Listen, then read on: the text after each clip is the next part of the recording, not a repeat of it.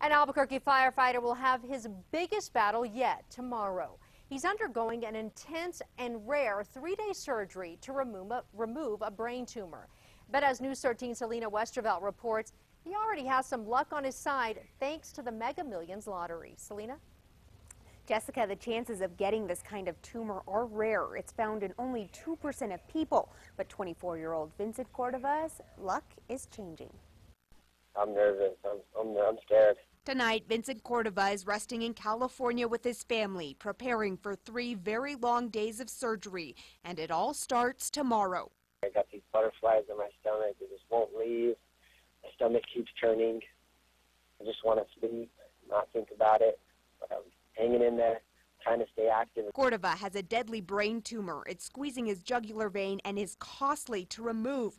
The surgery alone is more than $1 million. Plus, Cordova has to stay in California for about 2 months and then undergo at least 6 months of physical therapy. He could lose the ability to swallow and breathe on his own, and there's a chance he might not survive. But yesterday, he got some very good news. Firefighters at Station 8 got a small slice of the Mega Millions jackpot pie, hitting 5 of the 6 numbers correctly. Oh my gosh, oh my gosh, oh my gosh.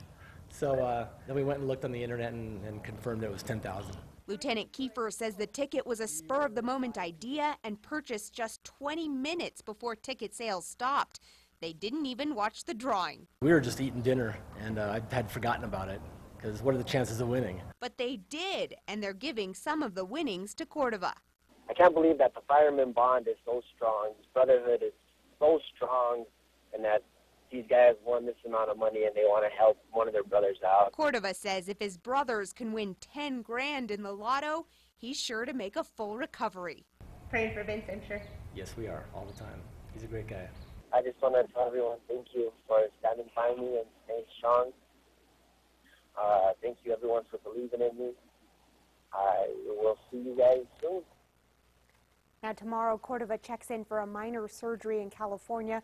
Then he'll have another on Tuesday that will take about 4 hours, and the big one's on Wednesday, which will take at least 10 hours. He says he's very thankful for everyone who's helped him get this far and hopes they'll keep the prayers coming. Jessica? All right, thank you, Selena. Community members are hosting a number of different fundraisers to help Vincent Cordova and his family. To find out more or to donate, just log on to krqe.com and look under news links. A family that lost their home in a crash Friday